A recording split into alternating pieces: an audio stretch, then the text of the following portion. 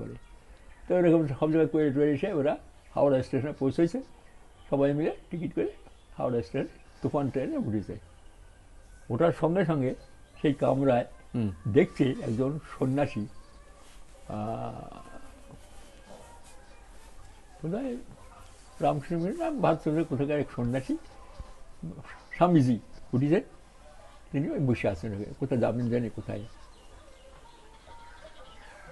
না, কোন কোন সম্প্রদায় একজন আমি ঠিক জানি না, একজন সন্ন্যাসী, বেশ বিশিষ্ট লোক ওদের আর কি।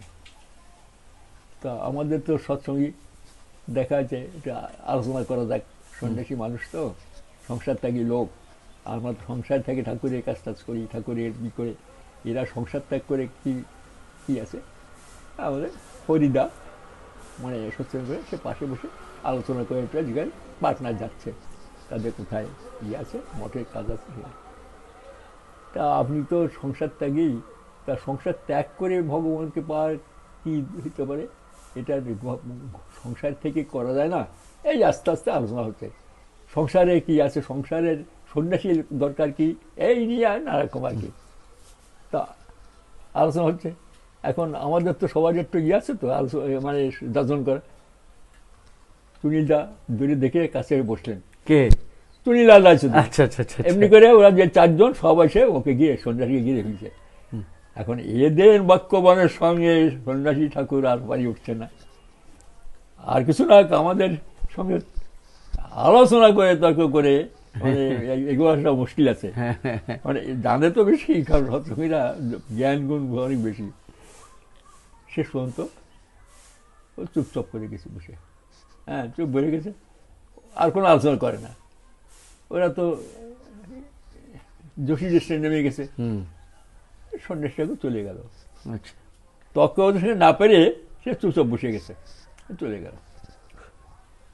সন্ধ্যেবেলায় আমাদের হরিদা গেছে ওইখানে ঠাকুর গেছে, ঠাকুর একজন সন্ন্যাসী, স্বামীজি, তিনি সংসার ত্যাগী। আমরা তো তার সঙ্গে আলোচনা হলো, তারপরে আলোচনা করতে করতে করতে গেলে সব গায়ে বসে আমাদের চারজনে, আর আমাদের সঙ্গে পেরে উঠলো না, সে চুপ করে চলে গেল। আর চুপ আর পারলো না, চুপ এরকম ভাবতে আছে। আর সবাই খুব বাহবা দিচ্ছে। ঠাকুর শুনছেন তো আমাকে বলবে, ঠাকুর বলছে নিজের বলছে চুপ, একদম চুপ, হ্যাঁ ঠাকুর একদম চুপ, একদম চলে গেল, চলে গেল। হরি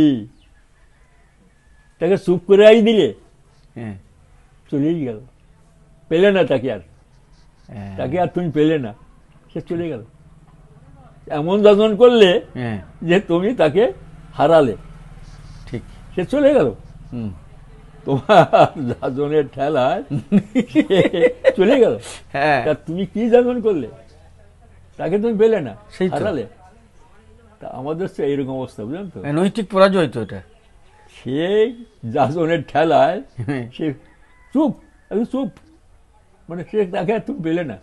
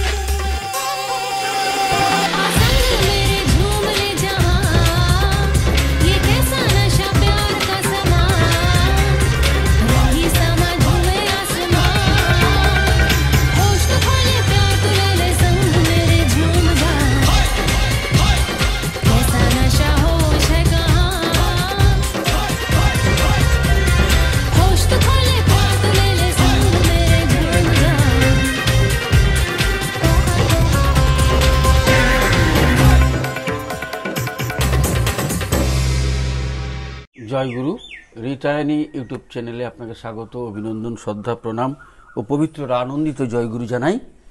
প্রতিদিনকার মতো আজও বসছি আমার শ্রদ্ধেয় রাহাদাকে নিয়ে। আমরা ইষ্টপ্রসঙ্গ শুনবো। যেদিনকে আমরা ইষ্টপ্রসঙ্গ পাই না আমাদের প্রত্যেকেরই খারাপ লাগে, কারণ এমন একজনের কাছ থেকে আমরা ইষ্টপ্রসঙ্গ শুনবো।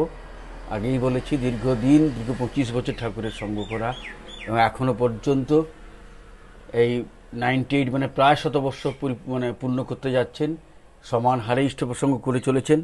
এবং অদ্ভুত ব্যাপার, তিনি পিছু টান বা প্রবৃত্তির দাসত্ব করবেন না বলে তার সমস্ত কিছু তিনি নির্দ্বিধায় দান করে দিয়েছেন। কলকাতার বুকে সব কিছু দিয়ে দিয়েছেন আর কি, দিয়ে ফ্রিতে দিয়ে মোটামুটি তিনি এখন বসে আছেন পরমপিতার কে সাধনা ভোজনা করার জন্য, নাম ধ্যান ইষ্টপ্রসঙ্গ প্লাস। আমি দেখেছি এখন তো সৎসঙ্গ বন্ধ আছে, কিন্তু যখন সৎসঙ্গ চলতো তিনি কন্টিনিউয়াসলি সৎসঙ্গ যেতেন। আর আজও তিনিও, আমরা তো শোনার জন্য আগ্রহ হই, কিন্তু তিনিও ইষ্টপ্রসঙ্গ করার জন্য তিনি ব্যাকুল হয়ে থাকেন। মানে ঠাকুরকে নিয়ে তিনি সদা সর্বদা ব্যস্ত।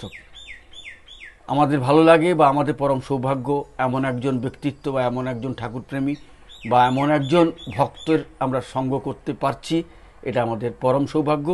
কথা না বাড়িয়ে আমি সরাসরি রাহাদার কাছে যাব। পরমপিতার আতুল চরণে রাহাদার সুস্বাস্থ্য এবং সুদীর্ঘ ইষ্টোচ্ছল জীবন প্রার্থনা করি এবং তাকে শ্রদ্ধার সঙ্গে প্রণাম জানাই।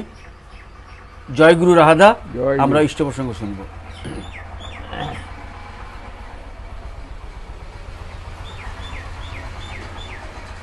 পরম পিতার আতুল চরণে সকলের মঙ্গল কামনা করি। পরম পিতার আতুল চরণে প্রার্থনায় কোটি কোটি প্রার্থনা, আমরা সুখ শান্তি স্বস্তির অধিকারী হন, সবাই সুখে শান্তি থাকুন, তাকে নিয়ে আনন্দ উপভোগ করুন।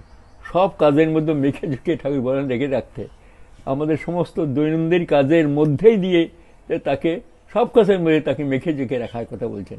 সব অবস্থা সব যা কিছু করতে তার মধ্যে দিয়ে, কারণ আমরা তো ঠাকুর তো আমাদের সংসার ছেড়ে দিয়ে জঙ্গলে গিয়ে বা একভাবে সংসার ত্যাগ করে নাম ধ্যান সাধন ভজন করে নিয়ে সেই স্বর্গলোকে যার ব্যবসা তিনি করেন নাই আর করতেও চান না। তিনি চান তুমি তোমার সংসারে থাকো, সব কিছুর মধ্যে দিয়ে তুমি তাকে নিয়ে উপভোগ করো। আর ওইটাই সে আনন্দ, ওইটাই তৃপ্তি। সেই আমরা আসি সংসার সব কিছু। সংসার জীবনে ব্যর্থ হলেই তো মুশকিল, সে তো ব্যর্থ হতেও দেবেন না। সব দিক থেকেই সুষ্ঠুভাবে একটা মানুষকে পরিপূর্ণ মানুষের মানে কমপ্লিট মানুষটা হতে হলে ধর্ম অর্থ কাম মোক্ষ এই চতুর্বর্গ পুরোপুরি মানে সাকসেসফুল হওয়া, সেইটা হচ্ছে আমাদের ধর্ম জীবনের এই লাইনের মূল কথা, বুঝলেন তো? ধর্ম অর্থ কাম মোক্ষ একটা মানুষের এই চতুর্বর্গটা পুরোপুরি মানে কি বলে সম্পূর্ণভাবে আমরা পরিপূর্ণ করার যে উদ্দেশ্য নিয়ে তাকে গ্রহণ করেছি, তাকে তার নীতিবিধি পালন করে চলি, এইটাই আমাদের জীবনে একমাত্র উদ্দেশ্য, বুঝলেন তো? তাই যজন ইষ্টবিধি স্বস্তি শ্রদ্ধা যা কিছু করি, কিন্তু মূল হচ্ছে আমরা মানব জীবনটা সার্থক করা, বুঝলেন? এইটাই জীবন। জন্মান্তর স্বীকৃতির ফলে এই মানব জন্ম পেয়েছি, আর এই জন্মেই আমরা তার কাছে চলে যেতে চাই। আর যেন জন্ম আমাদের না হয়, অসৎ কাজ করি, অসৎভাবে চলে যাই, হয়তো নিচু জনিতে যেতে হবে তার কথা। আবার যদি সেই ঠিক মতো করি, তুমি এই জন্মেই তোমার শেষ হয়ে যেতে পারে, হ্যাঁ ঠিক। কারণ পরম পিতার অপার করুণা, তাই দয়া করে তার চরণ আমাদের স্থান দিয়েছেন। তাই এই জীবনটা সার্থক করাই আমাদের জীবনের একমাত্র উদ্দেশ্য, বুঝলেন তো? সেইটাই।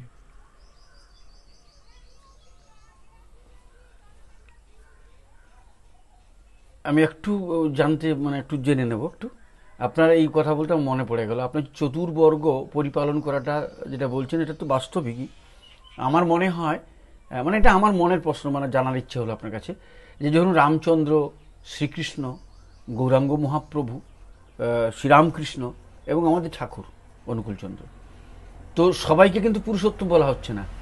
আমার ঠাকুরকে পুরুষোত্তম বলা হচ্ছে, কৃষ্ণকে বলা হচ্ছে, সম্ভবত রামচন্দ্রকেও বলা হচ্ছে। তার মানে কি এইটা? আমি যেটা মনে হচ্ছে যে এরা অনেকে সংসার করেননি, বিয়ে করেছেন কিন্তু সংসার ধর্ম পরিপালন করেননি, কিন্তু যাদেরকে মনে হয় পুরুষোত্তম বলা আছে তারা সব সংসার ধর্ম হচ্ছে কি চতুর্বর্গ, এটা আছে শাস্ত্রের কথা, একটা মানব জীবনের চতুর্বর্গ, সেইটাই যার পরিপূর্ণ হলো। সুতরাং তিনি সংসার করেছেন, ছেলে মেয়ে আছে, ছেলে মেয়ে দিয়ে যে দুঃখ কষ্ট আসে, আবার যে সুখ আসে, উপভোগ করতে গেলে, সংসার করতে গেলে তার কত রকমের আছে, প্রতিভা থেকে বোঝেন। হ্যাঁ, এইটাকে সুন্দরভাবে প্রতিপালন করে তারা চলা, বুঝলেন তো। হয়তো সব ক্ষেত্রে সবার পক্ষে হয়নি, তাই উত্তম পুরুষ মানে পুরুষোত্তম পুরুষ, এটা হচ্ছে গীতার কথা। হ্যাঁ, পুরুষোত্তম যে ইয়ে আছে, একটা অধ্যায় আছে, বুঝলেন তো, বললে বুঝতে পারবেন। সেইতে খর পুরুষ, অক্ষর পুরুষ, এই দুই পুরুষের ঊর্ধ্বে আর এক পুরুষ আছে, তাকে বলে উত্তম পুরুষ বা পুরুষোত্তম। শাস্ত্রে পুরুষোত্তম, উত্তম পুরুষ, খর অক্ষর, ওদিকে যাচ্ছি না। গীতার ওই অধ্যায় পড়লে আপনারা বুঝতে পারবেন, খর অক্ষর দুই পুরুষ আছে জগতে, সেই দুই পুরুষের পরে আর এক পুরুষ আছে উত্তম, তাকে বলে উত্তম পুরুষ, মানে উত্তম, তাকে বলছে পুরুষোত্তম। সেটা আমি যাচ্ছি না এই দিকে, সব কিছু তারা পরিপালন করেন, জানেন, একটা মানুষ হিসেবে চতুর্বর্গ, শাস্ত্রের কথা, ধর্ম, অর্থ, কাম, মোক্ষ, মোক্ষটা এই চারটে পালন না করলে, চারটে সেটি হয়, তার মানুষের কমপ্লিট একটা মানুষের পূর্ণ হয় না। সে মানুষ পুরুষ, পুরুষ পুরুষোত্তম, উত্তম যিনি আছে, এটা অন্য কথা। তা ব্যাপার হচ্ছে আমরা ঠাকুর গেছি, ঠাকুরকে নিয়ে চলি, কারণ আমাদের পক্ষে যে মানে যুগ অনুপাতে তিনি আসেন, যে যুগে যখন দরকার, ছোট বড় কেউ না, যতটুকু যেখানে দরকার তখন তিনি সেই অংশটা নিয়ে আসেন। একদম একই লোক, একই জন, তার এক একটা অংশ নিয়ে এক এক সময় আসছেন, কারণ সেই সময় ওইটাকে দরকার ছিল। একদম ভগবান রামচন্দ্র যে যুগে এসেছিলেন, সেই যুগে যে প্রয়োজন ছিল, অনার্য জাত তাদের রাজ্যে পরিণত করা, তাদের তুলে নেওয়া, করা, সেই জঙ্গলে গিয়ে, সেই দক্ষিণ ভারতে গিয়ে, সেই লঙ্কায় গিয়ে অনার্য জাত যারা রাক্ষস সে বলা হয়তো, আবার কিছুটা একটু উন্নত ছিল ওই বানর হনুমান, তাদের তুলে নেওয়া, মানে এই আর কি, সেই সমাজে তাদের যে করার জন্য। আবার তিনি রাজধর্ম কেমন করে পালন করতে, তাও দেখলে রাজা হয়ে তিনি পূজা পালন করে, এইসব বিভিন্ন দিক থেকে করে তিনি সেই যুগের মতো ছিলেন। অনেকে উদ্ধার করেছেন। উদ্ধার তো যারা আসবে করবে, সেটা উদ্ধার কথা কি এই কথা, সে হল অন্য কথা। তাই সেই যুগের মতো তিনি এসে ছিলেন। কিন্তু পরের যুগে যখন তিনি আসলেন, তিনি কিন্তু ওই তীরধনুক যে যুদ্ধ করতে নামেননি। হ্যাঁ, ভগবান শ্রীকৃষ্ণ আসলেন, তিনি আসলেন, কিছু সময় তাকে করতে হয়েছিল, যুদ্ধ করতে হয়েছিল, তারপরে তিনি নিজে যুদ্ধ করেননি, অন্য কি দিয়ে করেছেন। সেই যুগের মতন যারা ধর্মের জ্ঞানী হলো, অনাচার অনিশিষ্ট, মানে এই সমাজেরই যারা আর্য, মানে যারা উন্নত লোকজন, তারাও ধর্মের বিকৃতি করলো, তারা অসামাজিক কাজ করতে লাগলো, পাপ, তারা ভালো মানুষ, তার মানে সত্যিকার আর্য ঋষি, তার আর্য ইয়ে, কিন্তু তারা হয়েও তারা পাপে পরিণত হতে লাগলো। কারণ নাকি সমাজ এসে তারা এমন নোংরা কাজ করতে আরম্ভ করলো, তাতে সেই তাদের উদ্ধার করার জন্য তিনি আবার সেই যুগের মতো আসলেন ভগবান শ্রীকৃষ্ণ। কেমন তো একদম একদম আবার যে যুগে আসলেন ভগবান, তিনি ওই যে যুগের প্রয়োজন ছিল যিশুয়ে, সেই যুগে ওই জায়গাটার ধর্মে বিকৃত হয়েছে, সেখানে আসলো তাকে তোলার জন্য। আবার মোহাম্মদ ওয়াজ আসলেন, তখন ওই জায়গাটায় যখন ছিল আরব দেশে ছিল, তখন ওইখানে করেছে। যুগে যুগে যখন যখন প্রয়োজন হয়, তেমনি চৈতন্য গৌরাঙ্গদেব তিনি এসে প্রেমের রাজত্ব করে দিয়ে লোকগুলো তুলে দিলেন। আবার তার যখন যখন দেখা গেল যে এই দেশে আমাদের সমাজটাকে কেমন অন্যদিকে নিয়ে চলে যাচ্ছে, বিদেশিরা এসে আমাদের কালচার, দেশের ইয়েটি, এগুলো আমাদের হিন্দু ধর্মের সমস্ত নষ্ট হয়ে যেতে একটা ব্রাহ্ম সমাজ সৃষ্টি হলো, তারা কিছু মানতে চায় না, কিছু হয় না, কিন্তু সেটা কিন্তু তার প্রকৃতি তার ইয়ে নেই, বেশ নেই। হ্যাঁ, এটা নিজের মতো করে নিয়ে এই যারা ব্রাহ্ম সমাজ সৃষ্টি হলো, তাদের থেকে তুমি করে ভগবান আসলেন রামকৃষ্ণ দেবের সেই যুগে তার প্রয়োজন ছিল, যখন যতটুকু প্রয়োজন সেই যুগে তিনি আসতেন আবার এক একটা অংশ নিয়ে করে চলে যাচ্ছেন। এই একই লোক, একই জন, বুঝলেন তো, সেই একই আবার তার প্রয়োজন হয়েছে এই যুগে এসে, এই যুগে আরো নানা রকম পাপে পরিণত হয়ে যাচ্ছে সমাজে, রাষ্ট্রের দিনে, সব দিক থেকে। মানে ঠাকুর রামকৃষ্ণদেব যে যুগে এসেছিলেন তার থেকে এই কয়েক বছরের মধ্যে দেখেন কত পরিবর্তন, কত ভাবে কিভাবে সমাজ নষ্ট হয়ে যাচ্ছে, কোথায় কারোর পরে বিশ্বাস করা যাচ্ছে, কারোর কাছে সমস্ত সমাজের লোকগুলো কোথায় যাচ্ছে। তাই ঠাকুর আসলেন এখন, কিন্তু ওই একই লোক একদম। এখন এই যুগে দরকার আছে যে মানুষ তো সব মানুষ যদি এখন সেই মনে করেন শ্রী চৈতন্যদেবের যুগে এসে প্রেম করতে সে কথা শুনবে, কজন শুনবে? সুতরাং মানুষের কমপ্লিট মানুষ সংসার করা, জীব জন্তু সবাইকে তো উদ্ধার করার জন্য যে যেমনই থাকুক সমাজে, যে যে স্ট্যান্ডার্ডে থাকুক, হ্যাঁ, তুমি ডাক্তার হও, বৌদ্ধ হও, তুমি রাস্তার মেথর হও, ইয়ে হও, ধনী গরিব, মানে শিক্ষিত অশিক্ষিত সবার জন্য তিনি আসলেন তুলে নিয়ে যাওয়ার নয়। এই যুগে যুগে যখন প্রয়োজন সেই যুগে তিনি আসেন, কিন্তু ওই একই কিন্তু একই সেই পুরুষ, তিনি একই, সেই তার ডিফারেন্স না, সে কেউ না, কোনো ভেদ নেই, ভেদ মানে সেই রূপটাতে চেঞ্জ হয়ে গেছে, রূপ একই সেইটাই। তা এই আসেন তিনি করেন যে যুগে যার দরকার, এই যুগে এরকম দরকার। দেখা যায় এই যুগে তো বসে যদি শুধু ঘরে নাম দান সাধন ভজন করি বা শুধু প্রেম বিলাই বাই রাস্তায়, তাহলে তো লোক শুনে তুমি যেমন আছো তাই থাকো, অথচ তোমাকে যেতে হবে মানব জীবন সার্থক করার জন্য, তোমাকে যেতে হবে তোমার ইহকাল পরকালের ঊর্ধ্বে, তোমার চলে যেতে একটা জায়গায় যে গোলে পৌঁছতে হবে এখানে। তা তুমি থাকো, যা করো, যে প্রফেশনে তোমার থাক না কেন, যে জগতে তুমি যে স্ট্যান্ডার্ডে থাকো না কেন, যে সমাজে থাকো, যা কিছু করো, কিন্তু এই নামটা নাও, এইটাই নামটা করো, বিশ করে তুমি চলে যাবে সহজভাবে, খুব সহজ অবস্থা।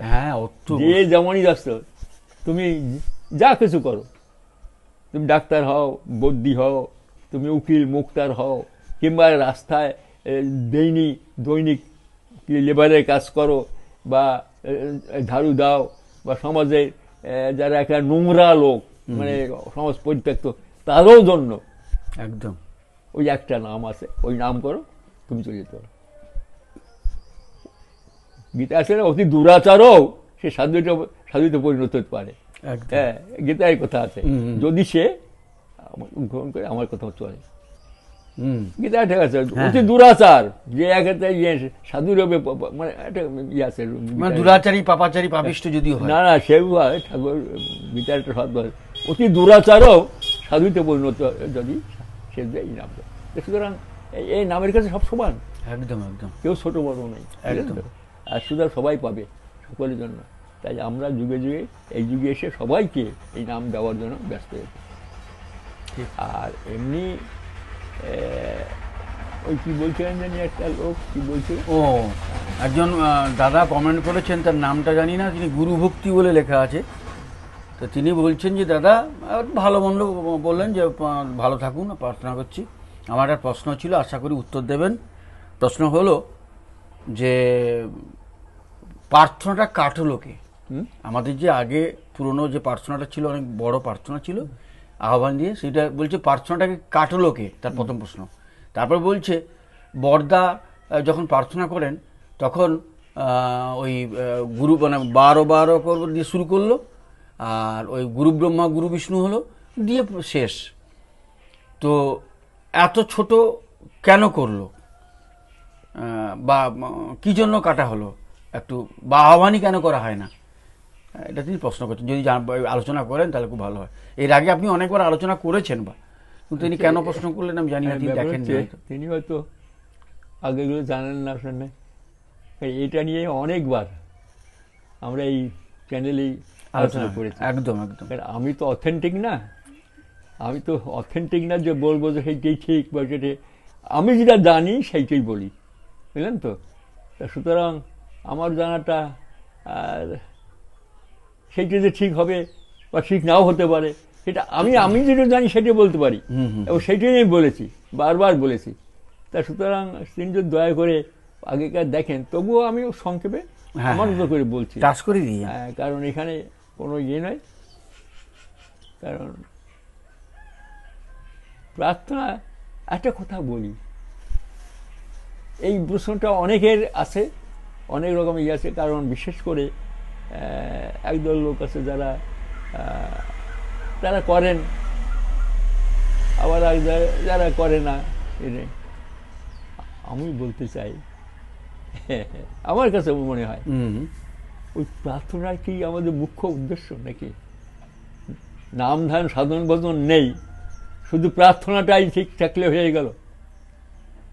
একদম একদম, শুধু প্রার্থনার কারেক্ট প্রার্থনা থাকলো হয়ে যাবে।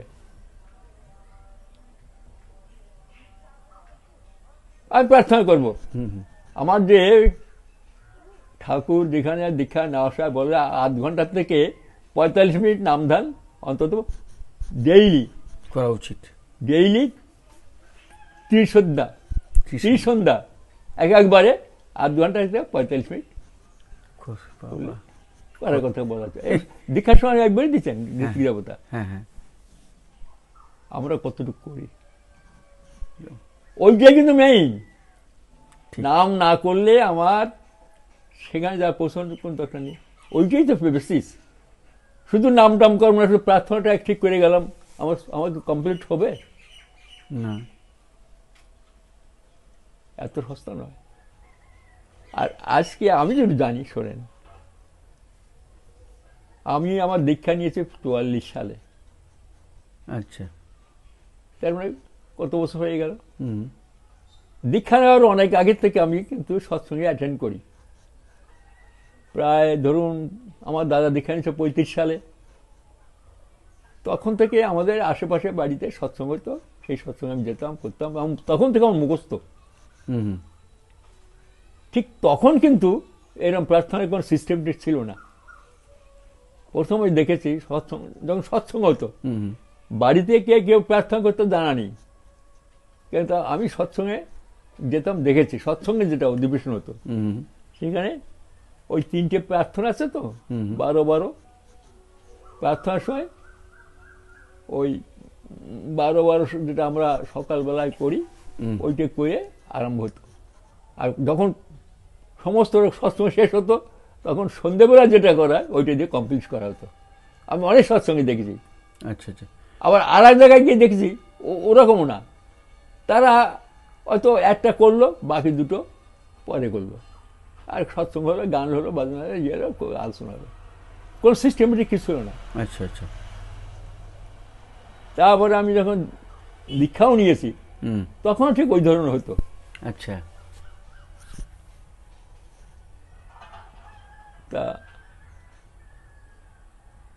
অনেক কাল পরে, আমি ঠিক টাইমটা বলতে পারবো না, কারণ আমি তখন তো বাইরে আমরা যখন সৎসঙ্গ করতাম, বাইরে মানে বিদেশে, ওখানে আমরা সৎসঙ্গ করতাম, ওই সিস্টেমই করতাম। আচ্ছা। তারপরে একবার আমরা শুনলাম যে এরকম প্রার্থনা একটা সিস্টেমেটিক হয়েছে। কেষ্টদান আর গোসাই বাবা কে জানি ঠাকুরে বলছে একটা বিভিন্ন জায়গায় বিভিন্নভাবে প্রার্থনা শুরু হয়, এই সৎসঙ্গ হয়, এটা একটা সিস্টেমেটিক হলে কেমন হয়। খুব ভালো ঠাকুর বললেন। আচ্ছা। তখন এই তমসার পার অচ্ছেদ্য বর্ণ মহান পুরুষ যে যেটা হয় আহ্বান যায়, এটা নাকি ঠাকুরের অনেক কাল আগে পাবনায়, ওই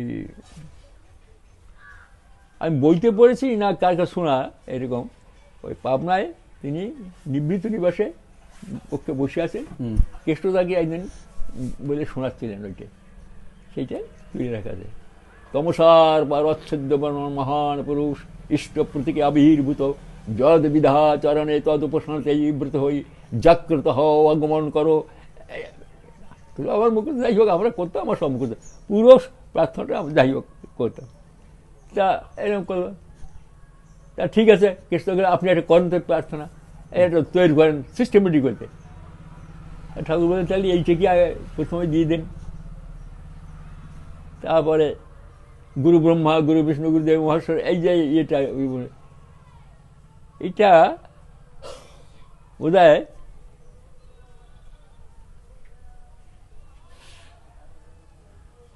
ওই আমাদের গোসাই বাবার দেওয়া, গোসাই বাবা এটা দিলেন আর কি। আচ্ছা আচ্ছা। আর হে পর কারণ, মানে আসমান যারা, হে পর কারণে, হে সর্বনাশ্রিত ব্যাপ্ত প্রাক প্রথম ভাগ, এগুলো হচ্ছে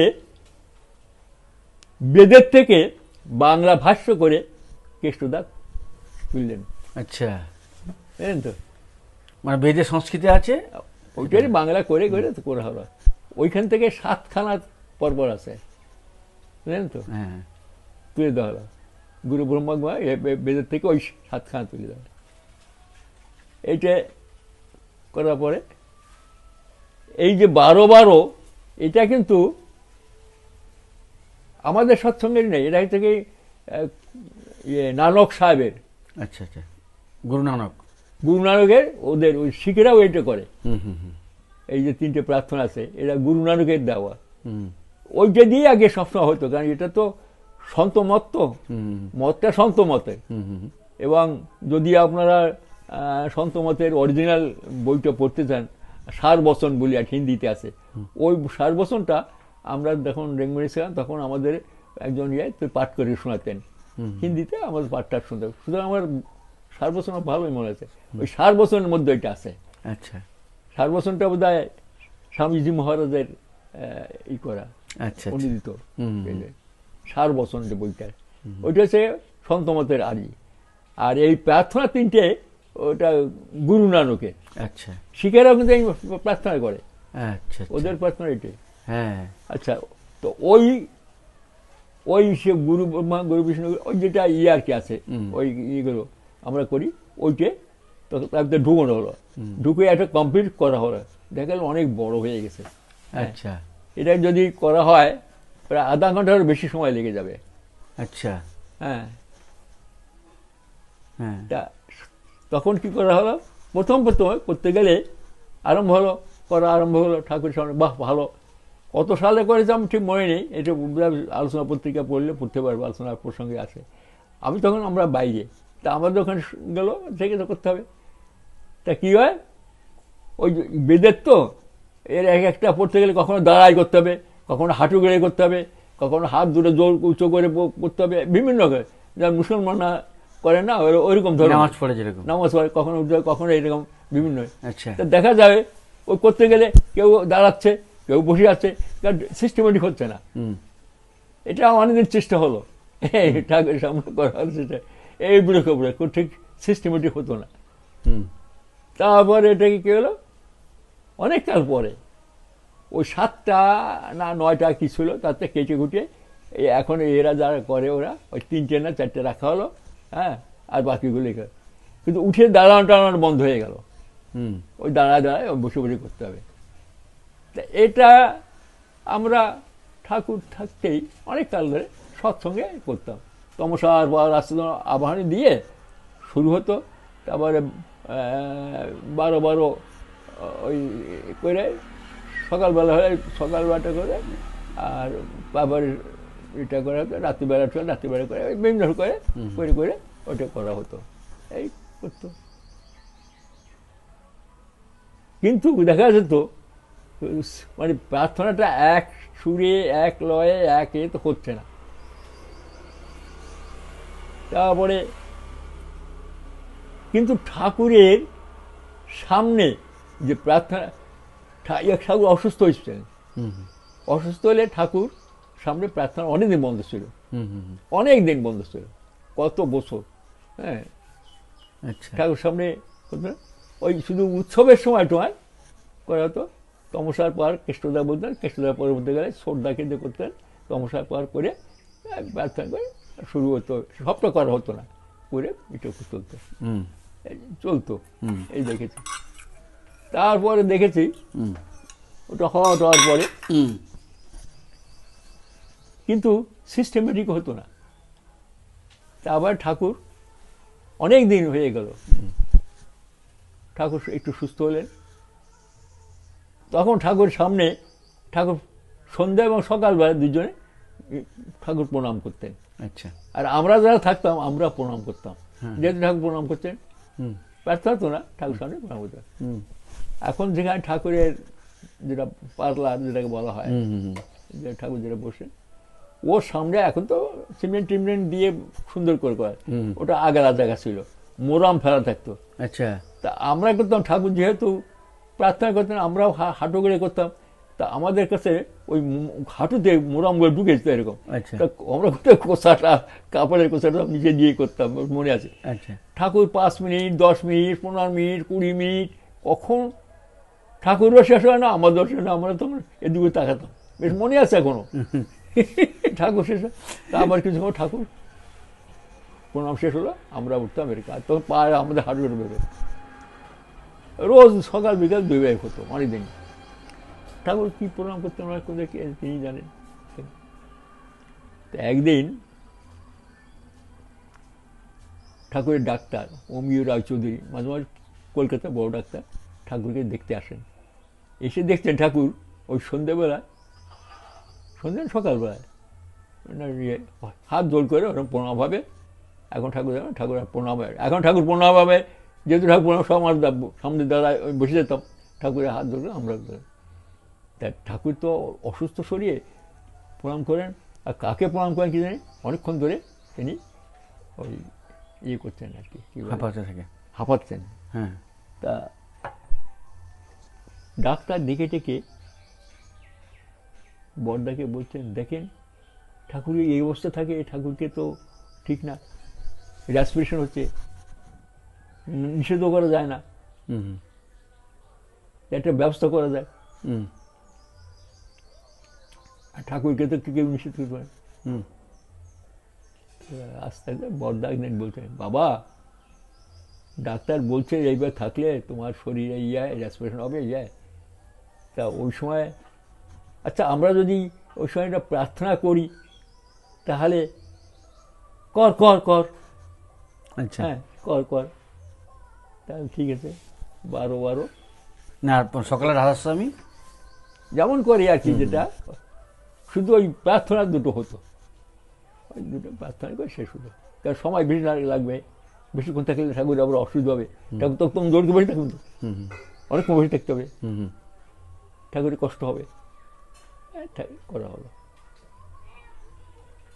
তারপরে ঠাকুর বললেন, প্রার্থনা তো সুরটা ঠিক হয় না, ঠাকুর সুর করে দেখলেন, 12 করো বিনতি রাধা স্বামী, ওর একটা ছন্দ আছে, ঠাকুর সেটা করলেন। তাহলে ঠিক আছে, একটা হারমোনিয়াম আনালো, হারমোনিয়ামের সুরটা ঠিক হলো, একই সুরে একই লয় একই বয় করতে। আচ্ছা, ওই প্রথম হারমোনিয়াম দিয়ে ওই জায়গায় ঠাকুরের প্রার্থনা শুরু হলো, আমরা ঠিক লয়টা ঠিক করার জন্য। হ্যাঁ, গুরু ব্রহ্মা গুরু বিষ্ণু, এই সকাল বিকালে প্রার্থনা হতো।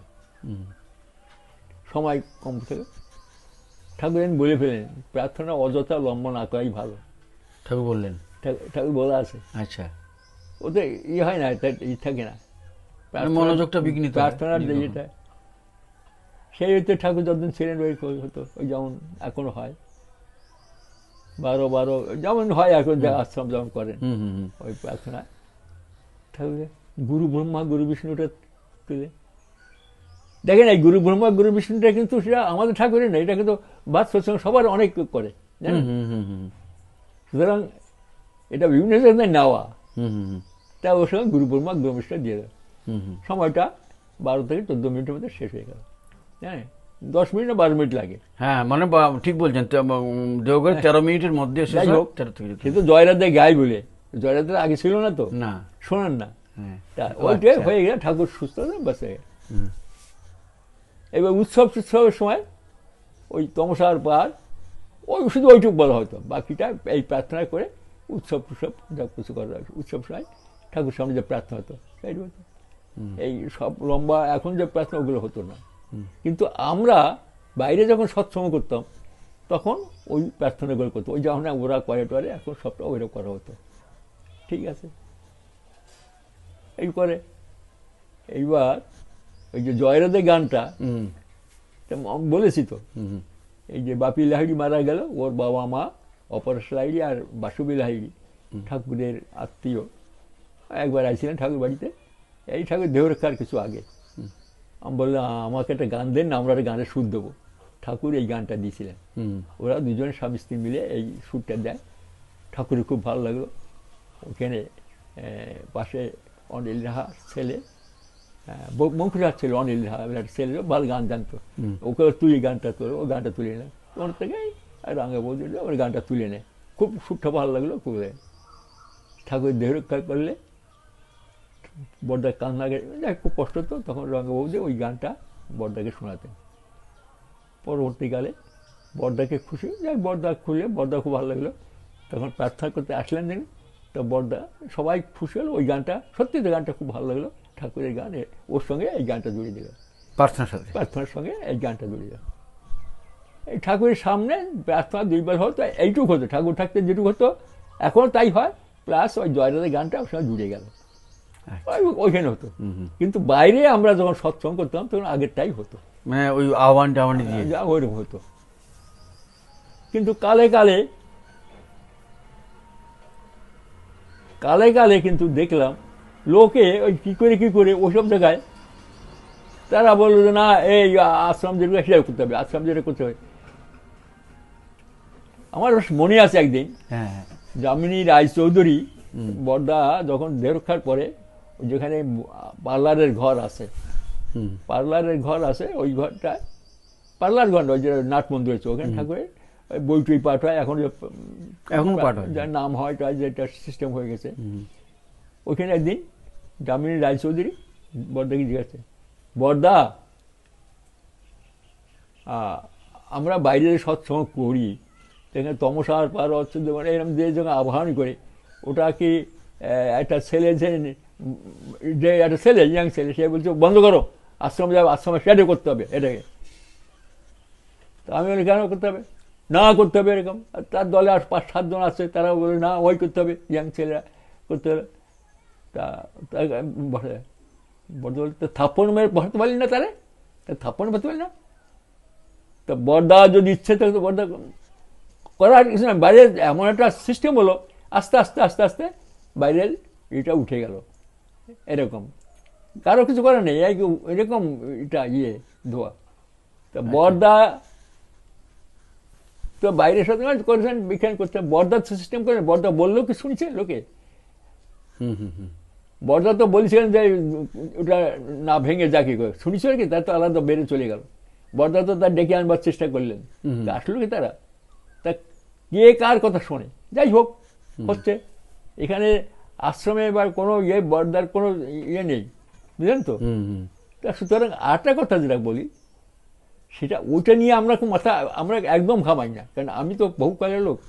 নাম ধ্যান সাধন ভজন হচ্ছে বড় জিনিস। প্রার্থনা যদি একদম নাও করে, কোন রকম করলো সুন্দর করলে ওটা সিস্টেমেটিক শুরু হয় না, অত শুধু নাম ধ্যান করে তাহলে সে কনেক্টেড হয়। আর নাম ধ্যান বাদ দিয়ে শুধু প্রার্থনাটাই নিয়ে মাথাপাতি করলাম, প্রার্থনা যদি করলাম, হ্যাঁ কারেক্ট, হবে না, কিচ্ছু হবে না। ফান্ডামেন্টাল জিনিস হচ্ছে সাধন ভজন, নাম ধ্যান। 45 মিনিট থেকে আধা ঘন্টা, না কিংবা আধা ঘন্টা থেকে 45 মিনিট কমপক্ষে ঠাকুর বলছেন তুমি যে করো, দেখা যায় 2 মিনিট হতেও পারে, নাও হতে পারে কোনোদিন, ঠিক এত সস্তা না। ওইটা হচ্ছে ফান্ডামেন্টাল জিনিস। বড়দা বলছেন, বড়দা তো রাত্রে 2টোয় উঠে নাম ধ্যান করতে বসতেন। তিনি তো ডেইলি কত ঘন্টা নাম ধ্যান করতেন, সেটা করি না। বড়দার সময় কেন বলছি, বড়দা করেছেন কি, একদম ফ্যানাটিক লোক থাকে, তারা এই সমস্ত করে করছে। আজও যেমন দেখুন, এখন সেই অবস্থা। একদল লোক আছে, তারা এইগুলো করাবে, এইগুলো করতে হবে, তাদের না কে শুনছে তার কথা, নাহলে উল্টো পাল্টা করে দেবে। যুগে যুগে থাকে এটা। তা সুতরাং প্রার্থনাটা ছোট হবে না বড় হবে, অর্ধ হবে না কি হবে, আমি ওর দিকে মাথা গামাই না। আমি দেখি যে আমি মানে চলাফেরায় জব আমার হচ্ছে কিনা, আমি রাত্রে শুয়ে শুয়ে কতক্ষণ নামধান করতে পারি, কতক্ষণ আমি আমার নামধান হয়, আমার ওইটাই ফান্ডামেন্টাল জিনিস।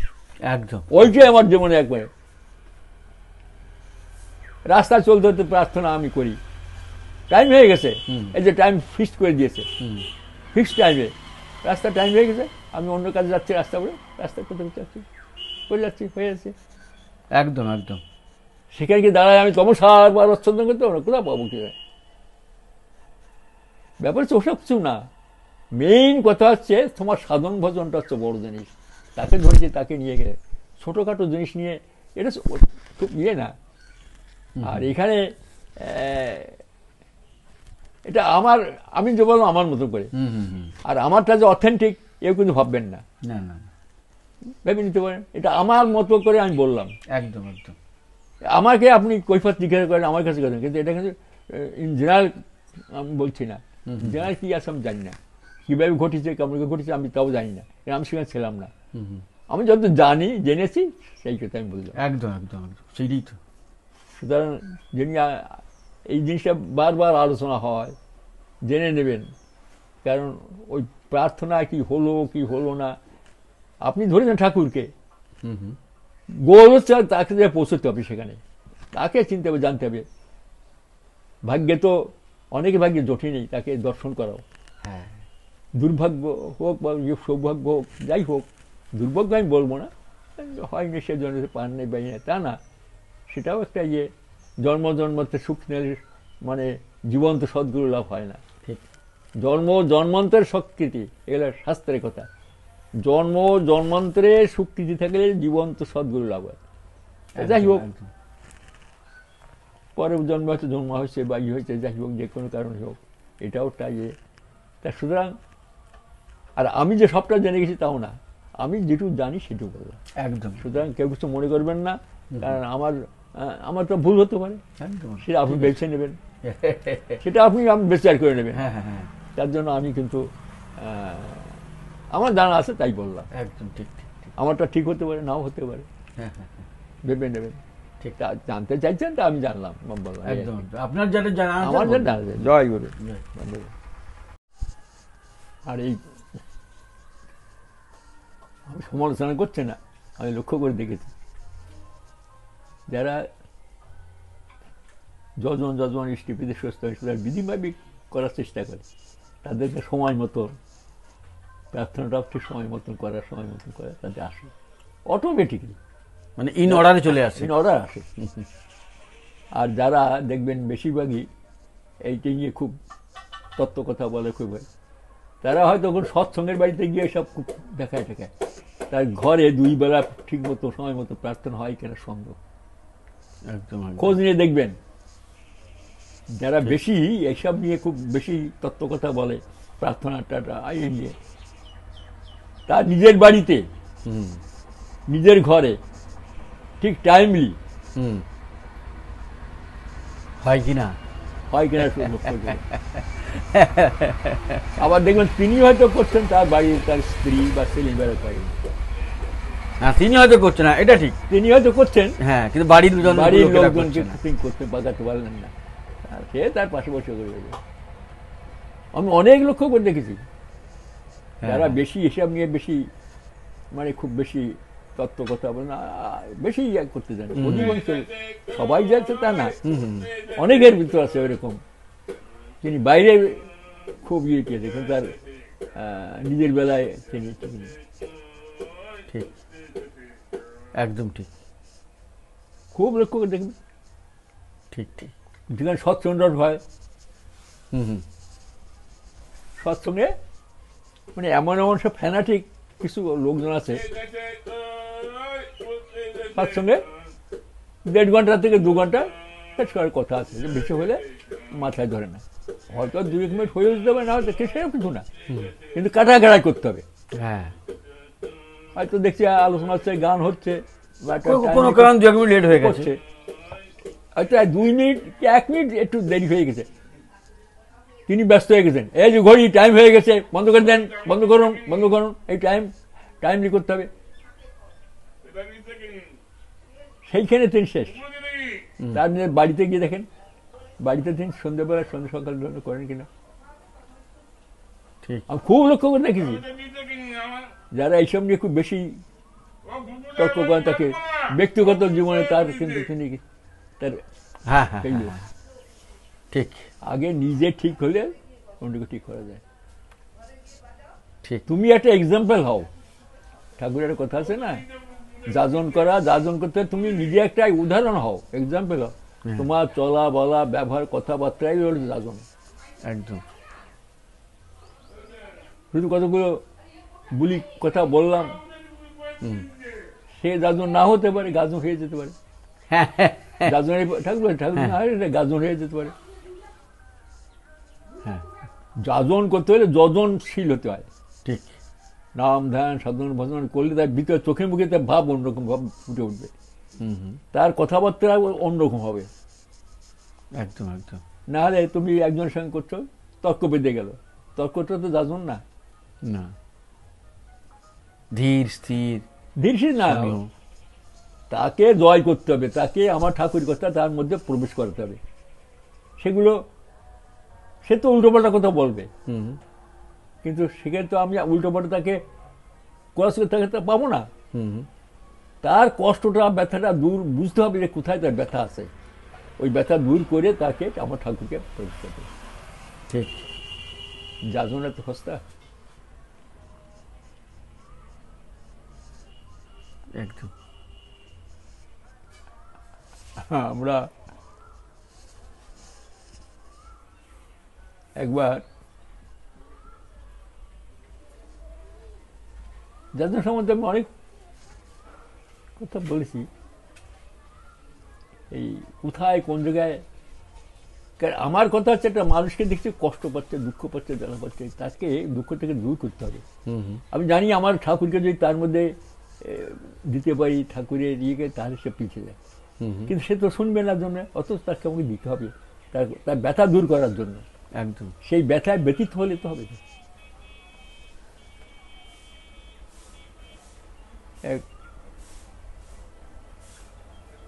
একবার আমাদের এই উৎসব হতো। আচ্ছা। দেওঘরের উৎসব বলে ঠাকুর থাকতো। উৎসব বলে মানে বড় দুটো উৎসব হতো, একটা পয়লা বৈশাখে, একটা ঠাকুরের জন্ম উৎসব হিসেবে করা হতো, জন্মদিবস, জন্মতিথি। তিথি তো হতো না, দুর্গা পুজোর পরে, ওই দুর্গা পুজোর পরে ওই সময় বাইরের থেকে খুব বড় বড় লোককে আনা হতো, তারা বিভিন্ন মিটিংয়ে করতে করে ঠাকুর সম্বন্ধে জানতো, তাকে জানতো, তিনি ভালো। এই জন্যই ওই উৎসবের আগে কর্মকর্তারা কিছু কলকাতায় যে বড় বড় কোনো কোর্টের জাজ, শিক্ষাবিদ, বড় বড় সাহিত্যিক, এদের নিমন্ত্রণ করে আনা হতো। জ্ঞানীগুণীজন আসতো। তাই উৎসবের আগে এরকম কর্মকর্তা কয়েকজন, আমাদের সেক্রেটারি ছিলেন তখনকার দিনে আমাদের বোস, নাম বলে গেল, তারপরে আমাদের হরিদা, সত্যেন্দ্র গোস্বামী, একটা বিশিষ্ট লোক, তারপরে চুনিদা রায়চৌধুরী, বিশেষ কর্মকর্তারা, বীরেন মিত্র, আরো অনেকে গেছেন কলকাতায়। বিভিন্ন জায়গায় যে লোক টোককে কয়েলাম, ওদেরই করো যে আবার অমুক তারিখে তোমরা আসে এখানে এই হাওড়া স্টেশনে এসে পৌঁছবে, আবার একসঙ্গে আবার যাবো করে। তো এরকম সব জায়গায় করে এসে ওরা হাওড়া স্টেশনে পৌঁছেছে, সবাই মিলে টিকিট করে হাওড়া স্টেশন তুফান ট্রেনে উঠেছে। ওঠার সঙ্গে সঙ্গে সেই কামরায় দেখছে একজন সন্ন্যাসী,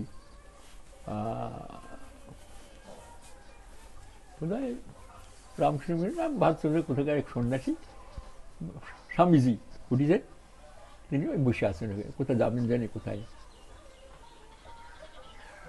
না, কোন সম্প্রদায়ের একজন আমি ঠিক জানি না, একজন সন্ন্যাসী, বেশ বিশিষ্ট লোক ওদের আর কি।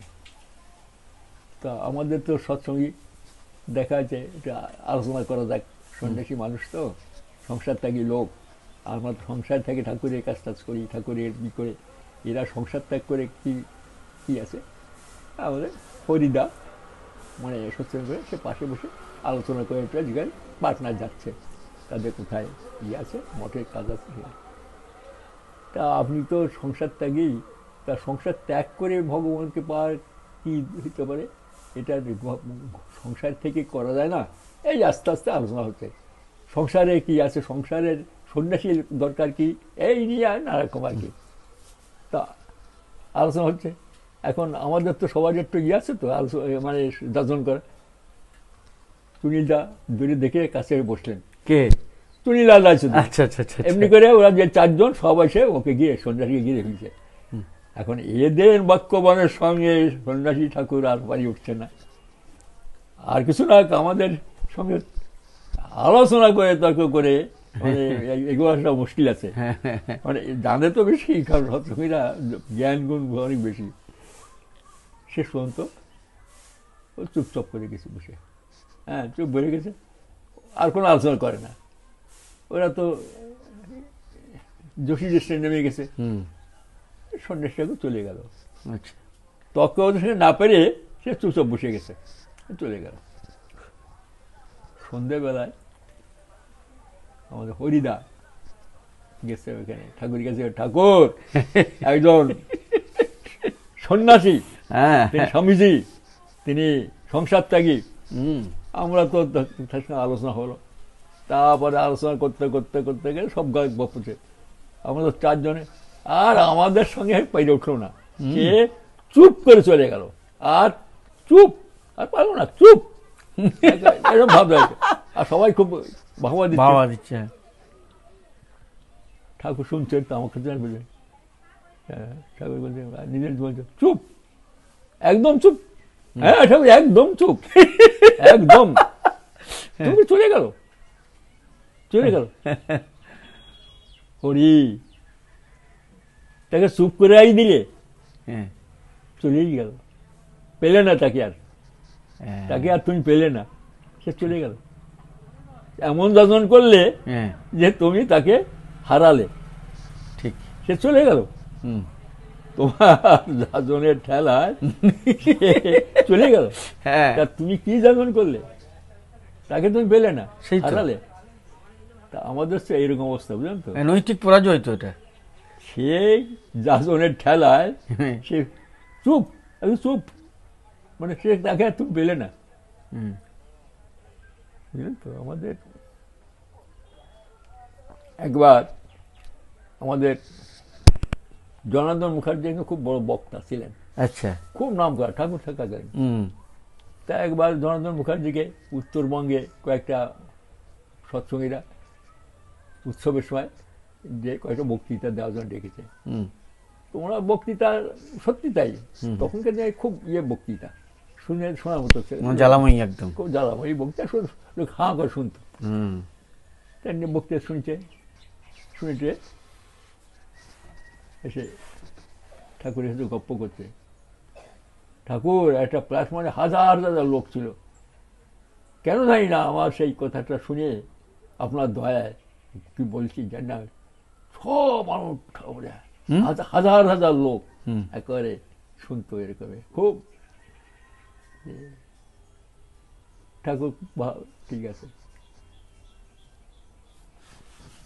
সকালবেলায় ঠাকুর কাছে গল্পটা বলছে, সন্ধ্যাবেলা এসে বলছে, ঠাকুর দেখুন দুনিয়ার মানুষ এরা ভালো হতে চাইবে না, ভালো করতে চাইবে, চাওয়া যায় না। একটা গরিবের ছেলে স্টেশনে যখন আসি দেখলাম গরিবের ছেলে বিক্রি টিকা করে খায় বাচ্চা, তুই বিক্রি করিস কেন, তুই থাকবি আমার কাছে, চল আমরা থাকি, সেখানে থাকবি, তুই খাবি দাবি, তোর কোনো চিন্তা করতে হবে না, তোর আমাদের ঘরে কাজ টাজ করবি আর করবে। আসলো, থাকলো। দেখেন এমন নেবক্ষণ ছেলেটা, আমার একটা গড়ি ছিল ওখানে, ও গড়িটা নিয়ে পালালো। আমার ঘরে ছিলাম না, ধরে আনার গড়িটা দিয়ে মেরে ওকে একবার করে সাংপান করে বের করে দিয়ে শিক্ষা দিয়ে দিলাম, যাও। আর আসার যারা বলছে খুব ভালো করেছেন, খুব ভালো করেছেন, এরা শিক্ষা দেওয়া হচ্ছে, ওসব হবে না, ওরা মানুষ হবে নাকি, ওদের জন্মগত ঠিক না, যাও। আমরা সবাই ভাত ধরিয়ে দিচ্ছে, ঠাকুর শুনছেন, কিছু না করে চুপ হয়ে গেছে সবাই। ঠাকুর কি বলে, ঠাকুর এদিক ওই তাকাচ্ছে, সকল সাপোর্ট করছে, ঠাকুর বোকার মতো এদিক ওদিক তাকাচ্ছে। কিছু জনার্দন, সকালবেলায় তুমি বললে তোমার এক বক্তৃতায় হাজার হাজার লোক সতের দিকে চলে এলো। আচ্ছা, এক বক্তৃতায় হাজার হাজার লোককে তুমি সৎ করলে। বাহ। একটা 10-12 বছরের ছেলেকে তুমি একটু সৎ করতে পারলে না? মেরে দাঁড়ায় দিলে। তুমি হাজার হাজার, তোমার বক্তৃতায় হাজার হাজার লোক সৎ হলো, সতের দিকে তাকে সৎ করলে, তার শুনলো, শক্ত হয়ে গেল। আর একটা 10-12 বছর ছেলে তুমি যার কাছে এনে তুমি আনলে, তাকে মেরে তাড়াই দিলে, সৎ করতে পারলে না? ও তো অসৎ, চোর। একদম এলো আমাদের জাদু। ঠিকই তো। হ্যাঁ,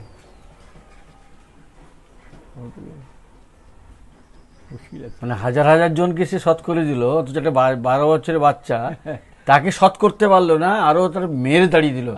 বক্তৃতার ঠেলা হাজার হাজার লোক, হ্যাঁ হ্যাঁ, বক্তৃতা শুনছে, একবার শুনেছে, সৎ হয়ে গেল। ঠিক ঠিক ঠিক। এত সস্তা নয়। একদম একদম। কোথায় কোন জায়গায় কি বলতে হয়, কখন কোন জায়গায়, ওই পাবনায় থাকতে অনেক কথা মনে পড়ছে। না, ঠিক ঠিক ঠিক বলুন, এগুলো তো অনেক জানা নেই, এইগুলো তো ওই টুকরো টুকরো খবর। তখন নারী নীতি, নারীর পথে বইগুলো ছাপা হচ্ছে, অনেক আগের কথা। প্রেস ছিল, প্রেসে কাজ করতেন শরৎ সেন বলে এক দাদা ছিলেন, সৎসঙ্গের কর্মী। তিনি ওই আশেপাশে বাইক গাড়ি গাড়ি রাখেন থাকেন না। তা তিনি প্রেসে প্রুফ রিডার ছিলেন, প্রুফ দেখতেন। তো নারী নীতি, নারীর পথে ওইসব বইতে হচ্ছে, সব প্রুফ করে দেখতেন। বাহ, নারীদের সম্বন্ধে, মায়েদের সম্বন্ধে কি দামি দামি কথা। আমি যদি বাড়িতে গিয়ে আমার স্ত্রীকে সুন্দর হবে, খুব একটা মনে মনে কয়েকটা বাড়িটা নিয়ে মুখস্থ করছেন, ঘরে গিয়ে যায়। তো এরকম গেছেন একদিন, সকালবেলা কাজ করতে আসেন, দুপুরে ঘরে যান, খেয়ে দিয়ে আবার বিকেলবেলা এসে কাজ করেন, 2 বেলায় কাজ করেন। সেদিনে এরকম সকালে কাজ টাজ করে দুপুরে খেয়ে দিয়ে তিনি এখন ওই যে বাণীগুলো মুখস্থ, সেইগুলো ব্যাখ্যা করে শোনাবেন ঠাকুরের বউকে।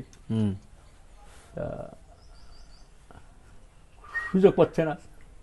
আর স্ত্রী তো ধরুন মানে সংসারে কাজ টাজ করে, ছেলে মেয়ে নিয়ে অত কি আর ঠাকুরের ছটপট করছে, খাওয়া দাওয়া হয়ে গেছে, কখন বলবে, হ্যাঁ কখন বলবে। তা ঘরে এসে বাইরে বারান্দা এসে ওই তামাক খাচ্ছে, ইয়ে ঘর আর কি, খড়ের ঘর, সে তামাক খাচ্ছে আর তাকাচ্ছে।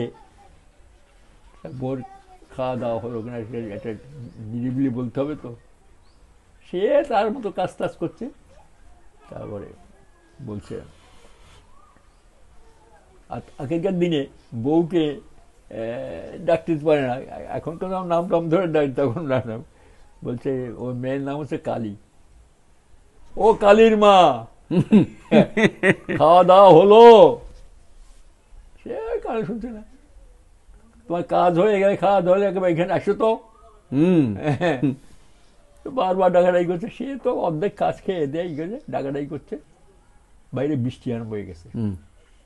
তারপরে কি কি অর্ধেক কাজ টাজ ফেলে আছে, খাওয়া দাওয়া হয়ে গেছে, খালা করবার দুটো মেয়েদের অনেক কাজ থাকে। সে ঢুকেছে, ঢুকে, শোনো আমি প্রেসে কাজ করি, জানো ঠাকুর যে বাণী দিচ্ছেন মায়েদের সম্বন্ধে, ও দামি দামি, বুঝলি, সেই তুমি ভাবতে পারবে না। জ্ঞান টান দিয়েছে, দিয়ে একটা একটা করে বাণী যা মুখস্থ আছে সেইগুলো পাঠ করে শোনাচ্ছে। এইভাবে চলতে হয়, মেয়েদের এইভাবে চলার দরকার। হ্যাঁ, তোমার মেয়েরা তো বড় হচ্ছে, তাকে এইভাবে শিক্ষা দিতে হবে। যাও নারকম অবিবাহিত মেয়েদের ওই যে নারী নীতি, নারী যা আছে আর কি, বেশ কিছুটা মুখস্থ করে গেছে খুব। আর তার লক্ষ্য হচ্ছে বৃষ্টি কখন থামবে। বৃষ্টি থেমে গেছে অনেকক্ষণ বছর করে, বলছে কি তোমার বলা শেষ হয়েছে, বৃষ্টি থেমেছে, এখন যাও কাজে যাও। তখন থেকে ফ্যাস ফ্যাস করছে, আর জুড়ে ফ্যাসর ফ্যাসর করতে আরম্ভ করছো, বৃষ্টি থেমে যাও, আমার অনেক কাজ আছে। হা করে গেছে। হ্যাঁ, এত বাণী কাজবা শুনি নাই। তার লোক করেছে বাড়িতে ঘরে কাজ কাজ করতে হবে, তাকাচ্ছে ঘরে বৃষ্টি কখন থামলে চলে যাবে, বা আমার কাজে দেখা করছে। তুমি তখন থেকে ফ্যাস ফ্যাস করছো বসে বসে, আদুরিয়ে ফ্যাসর ফ্যাসর। হ্যাঁ, যাও কাজে যাও, কাজে যাও, বসে থেমে গেছে, কাজ যাও, আমার কাজে আমি যাই। থম বেরিয়ে গেছে। কি কাকে কি জ্ঞান দিলাম, জ্ঞান কাজে আসলো না। যাই, কি করা যায়, ছাতাটা বগলে করে ওদের বাড়ির থেকে ওই পদ্মা নদীর পাড়টার রাস্তা আছে, রাস্তাতে হেঁটে হেঁটে ঠাকুর বাড়ি গেছে। ঠাকুরকে প্রণাম, যথাযথ প্রণাম করে আবার প্রেসে যেতে হবে। ঠাকুর বসে আছে বারান্দায়, ওকে প্রণাম করে যাবে। ঠাকুর অন্তর্যামী। ও শরৎদা, কি খবর? হ্যাঁ, ভালো ঠাকুর, প্রণাম। আমার মুখখানা কেমন জানে বেজার বেজার লাগছে আজকে।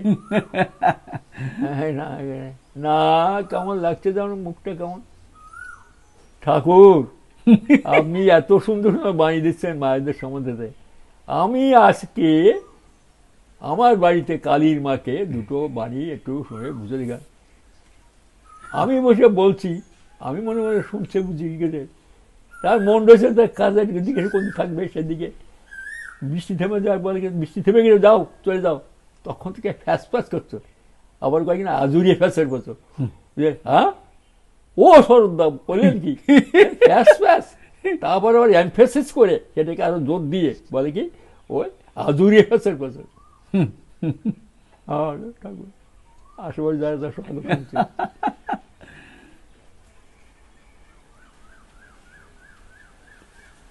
শরৎদা, জানেন, যাজন করা নিজের লোকের কাছে যাজন করা বড় কঠিন। একদম, বিশেষ করে যারা অত্যন্ত আপনজন, অত্যন্ত আপনজনের কাছে যাজন করা খুব কঠিন। আমি ঠাকুরের কথা যা বলবো আমি কাছে পরিণত করে যাই না, সে তো আমার সব জানে। ঠিক, নিজের লোকের কাছে যাজন করা খুব কঠিন। নিজের স্ত্রী, ছেলে, মেয়ে বা আপনজন তারা জানে তো, তার কাছে ঠাকুরের কথা সে একদারে বলছে তাহলে কি করা যাবে? নিজের লোকে জানো, এক্সাম্পল সেট করতে হয়, উদাহরণ হতে হয়। নিজের লোকের কাছে উদাহরণ হতে হয়।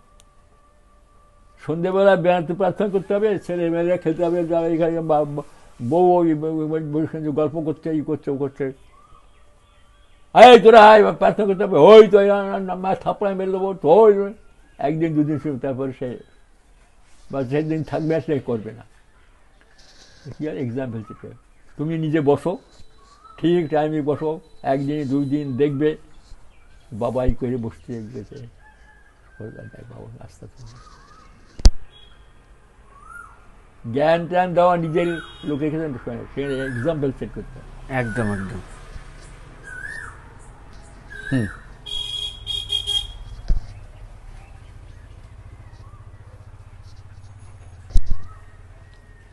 আমার দাদা আর আমি দুজনে রান্না বান্না করে নিজেরা রান্না করে খেতে পারতাম, কারণ কোথাও বাইরে খাওয়াটা যাবে না। প্রথম মেসে এসে খেতে আমি খেতাম, দাদা বলছেন একটু সদা চাই, যাই হোক দাদা খুব সদা করেন। তা কী করছে, দুজন খেতে বসছি, খেতে বসে আমি বাতে দিয়ে একটা এই ছড়িয়ে রেখে রেখেছিলাম। দাদা লক্ষ্য করবে, কিছু বলি না আমাকে। একটা ঘটিতে জল খাচ্ছি, হাত ধর, হাতটা তো হাত দে। দেখলাম যে ওটা সদা চাই, ওই কোথায় হাত লেগে যাবে সে তো আমার বুঝতে পারতো, এই হাত দিয়ে নেই করে দেয়, শাসন করে না, সেটা নিজে করে দেখা যাবে।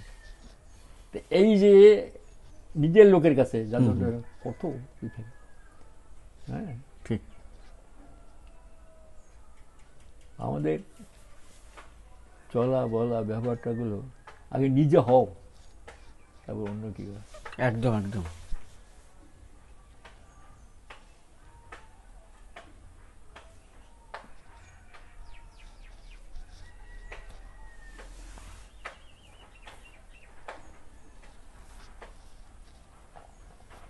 আমরা ঠাকুরের নীতিবিধি নিজে আগে পালন না করলে অন্যকে বলা যায়, কিন্তু বলাটা কতখানি কার্যকরী হবে সেটা কিন্তু কম। একদম ঠিক। নিজে করে দেখুন করলে সেগুলো তার ভিতর ঢোকে। একদম। তাই যাজন করতে হলে নিজের যজনশীলটা বড় জিনিস। যজন না করে যাজন করতে গেলে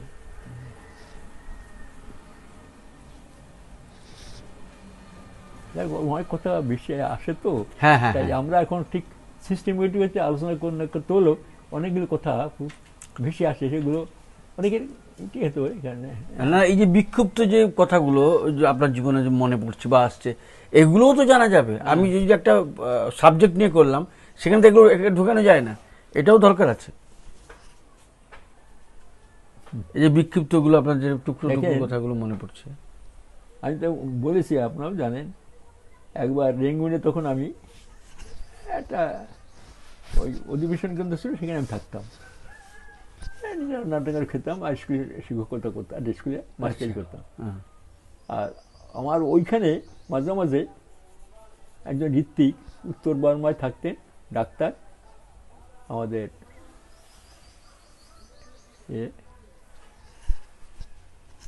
উনি আসতেন আমাদের এখানে।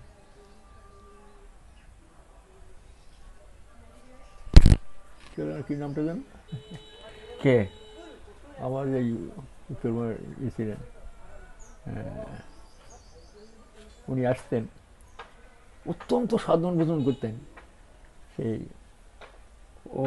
হরেন বৌদ্ধ, হ্যাঁ, ওই মোমবাতি হরেন বৌদ্ধদা, উনি ঋত্বিক ছিলেন, ওই উত্তর বর্মায় একটা হাসপাতালে ইনচার্জ ছিলেন।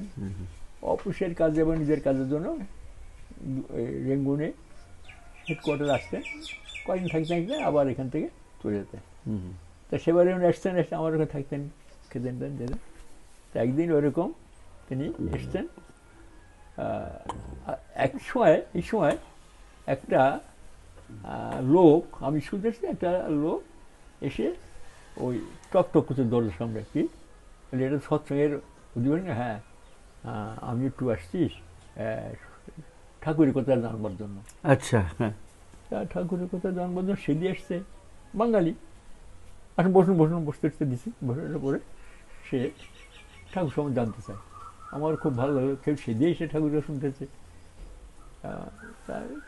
আলোচনা করতে করতে করতে করতে কিছুক্ষণ পরে সেই ঠাকুরের মানে অন্য লাইনে চলে গেছে। ঠাকুরের কটা বিয়ে, কোথায় মানে এত কেন বিয়ে, নানা রকম ইয়ে শোনে টোনে যা। তখনকার দিন, এখন তো কেউ ওসব জানে না, কোনো বলও না কেউ। আগেকার দিন ওইরকম হতো, ঠাকুর থাকাকালীন। আমি যত চেষ্টা করছি সে একটু আরো জোরে। তা আমি তখন অল্প বয়স, আমি তাকে এক থাপ্পড় মেরে দিছি মুখের পরে। থাপ্পড় মারার সঙ্গে থেকে তাই দাঁতের এখান থেকে রক্ত বেরোতে আমি দিয়েছি। এত জোরে জোরে থাপ্পড়। ইয়াং ছিলাম, অল্প বয়স। আচ্ছা, তখন আমার তো বয়স কম, মানে বিরোধী কথা, ঠাকুর সমাজের নোংরা কথা, এই আর কি। ঠাকুরের কটা বউ কি করে, এইরকম। হঠাৎ দেখি সে শান্ত। আচ্ছা, রেগে গেল না, খুব শান্ত অবস্থা। আপনি আমাকে মেরে দিলেন? আপনারা তো সৎসঙ্গের লোক, সৎ দিকে চলেন, আমরা তো পাপিত বই মানুষ, আমরা যা করতে হবে সেটা আপনারা করলেন, এটা তো ঠিক হলো না। মানে খুব ধীরে স্থিরভাবে বলছে। আপনি মারলেন তবুও? হ্যাঁ, আমি অবাক হয়ে গেলাম, তার নেচারটা একেবারে কত শান্তভাবে বলছে। আমি তখন একটু ক্ষমা ঘুমিয়ে গেছে, দাদা কি করবেন, একটু জল দিলাম, মুখ টুক দিয়ে এসে বসে রেখেছে। আমার তো লজ্জায় আর ইয়েতে তখন ইয়ে গেছি, কি করতে হবে ঠাকুর। হঠাৎ দেখি কিছুক্ষণ পরে হরেন্দা ঢুকিছে। আচ্ছা, ঢুকে ওই অবস্থা দেখতে পাই, ঠাকুর কি অবস্থা। হরেন্দার দুটো কি তিনটে কথা বলেছে। আচ্ছা, দুই তিনটে কথা বলেছে। হরেন্দা কিন্তু তাকে বললো, তাহলে আমাকে কিছু ব্যবস্থা করতে হবে। হ্যাঁ, তুমি বসো, এখন বসে দেখা হয়ে যেতে পারে, তোমার দীক্ষা নিলে হতে পারে। তাই দীক্ষা নিয়ে যাও। আচ্ছা, দীক্ষা নিল ওখানে ওই অবস্থায় আর কি, দীক্ষা দেওয়া দীক্ষা। তখন সে বলছে, দেখেন, আমার সংসার জীবনে বড় জ্বালায় যন্ত্রণা আছি, স্বামী স্ত্রী, একটা মেয়ে আছে 5 বছরের মতো। মানে এত জ্বালা যন্ত্রণা যে আমাকে বাধ্য সুইসাইড করার জন্য আমি আজকে রেডি হয়েছিলাম। আচ্ছা, একটা পকেটে সাইনিক পটাশিয়াম, ওই যে পটাশিয়াম সাইনিট দিলে দিলে সঙ্গে সঙ্গে ফ্র্যাকশন অফ সেকেন্ডে মৃত্যু। তা আমাদের রেঙ্গুনের একটু দূরে গিয়ে একটা কোকাইন লেক বেরোচ্ছে, ওই লেকের পাশে বহু লোক মরে। হ্যাঁ, ওখানে গিয়ে বেড়াতে যাই তো, মানে আত্মহত্যা করতে যায়। ওই নাম আছে বিখ্যাত জায়গা। ও জায়গাটার নাম ওটা আছে কোকাইন লেক, একটা লেক, বড় লেক, চারিদিকে অনেক বড় দিয়ে, তার একটা সাইড আছে জঙ্গল, সেখানে বসে আছে, বাচ্চাইছে ওখানে যাবে, রেডি হয়ে গেছে। ইন্ডিয়ান এমসিতে কাজ করে, স্বামী স্ত্রী জ্বরে এত অবস্থা হয়েছে যে আর টিকতে পারছে না, আজ মরবে, ঠিক হয়ে গেছে। আচ্ছা, দেখেন এই পকেটে ডাক্তার মানুষ দেখি নিয়ে, আমি আজ বাঁচলাম, মানে বাঁচল আর কি। তখন বলল টলল, এটা খেলো না, ঠিক আছে, বেঁচে গেল। অবশ্য পরবর্তীকালে আরো ওর বউ দীক্ষা নিল, এবং পরবর্তীকালে ওই আমাদের ওই জায়গায় সৎসঙ্গের সেক্রেটারির মতো হয়েছিল অনেক পরে। এত মানে পরিবর্তন, তার মানে ভালো আর কি, স্বামী স্ত্রীর জন্য খুব ভালো হতো। অনেক কালে পরে কথা বলছি। তা দেখেন, আমি আমার যাজনের তাকে মিলিয়ন, আর পরেন্দার মাত্র কয়েকটা কথাতে সে গলে গেল, দীক্ষা নিল, সে লাইফটা পেয়ে গেল, জীবনে নতুন করে পথ পেয়ে গেল একদম। যাজন অত সস্তা জিনিস, হরেন্দার মতন নামধান সাধন ভোজন করার লোক কম দেখেছি। আচ্ছা, খুব সাধন, অনেক ঘটনা আছে যার জন্য তিনি ওরা নামধান করতে বাধ্য হয়েছেন। ঠিক ঠিক ঠিক ঠিক। এই যে যজনবিহীন যাজন, যজন থাকলে তার যাজন আলাদা হবে একদম, নাম লিখে বাঁচানো যায়। এইটাই ঘড়ি। হ্যাঁ, ঘড়ি, ঠিক আছে, দেখছি কোথায় পড়েছে আছে, না না কোথায় ফের খুলে রেখে দিয়েছি। ঠিক আছে, ঠিক আছে, আমরা এখানে শেষ করে দিচ্ছি আজকে। পরম পিতার আত্মার সবার মঙ্গল কামনা করি, সবাই সুস্থ থাকেন, সুদীর্ঘ জীবনের দিকে। জয় গুরু, জয় গুরু। আজ এই পর্যন্ত, খুব ভালো আজকে লাগলো, বিভিন্ন রকম টুকরো টুকরো খবর, খুব ভালো লাগলো। পরম পিতার আতুল চরণে রাহাদার সার্বিক মঙ্গল প্রার্থনা করি। আর আপনারা যারা শুনছেন, প্রত্যেকের সুস্থ সুস্থ সুদীর্ঘ ইষ্টচ্ছল নিরোগ জীবন প্রার্থনা করি। সবাই ভালো থাকবেন, আবার পরের পর্বে দেখা হবে।